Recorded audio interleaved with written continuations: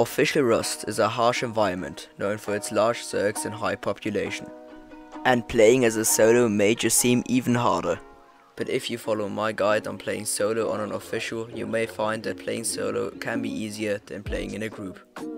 Before you learn how it is possible, I will tell you exactly why. When raiding, the average Rust player is either looking for loot or revenge, and as a solo it often doesn't appear that you have much loot, even though that is not the case. The second reason is that it is way easier to stay hidden as a solo, and if they don't know that you exist, well, then they won't raid you, right? Now I am quickly going to give you an overview of the themes that we will discuss in this video.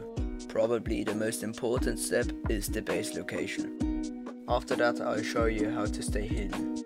The next step is choosing your base design. And at the end I'm gonna give you some general advice about how to play as a solo. Let's start with the base location. First of all, if you are a solo on an official, you have to build in the snow, because the only other enemies you will encounter are other solos, small groups, so it's fair game, or farmers which are probably farming by their own too. You won't encounter any high tier players because the code is a pain if you're wearing road sign or metal armor. Next up, you have to get your scraps somehow, so you need to build close to some monuments. Keycards puzzles are essential to farming scrap, so you need to build close to a green and a blue card monument. For these I recommend sewer branch and water treatment, but any others will do fine. Staying hidden is extremely important as a solo, and I'll tell you exactly how. First of all, every fight that you don't take is a fight that you won. What that means is that it's very important to choose what fights you get into, so only go for it if you're 100% sure that you won't die.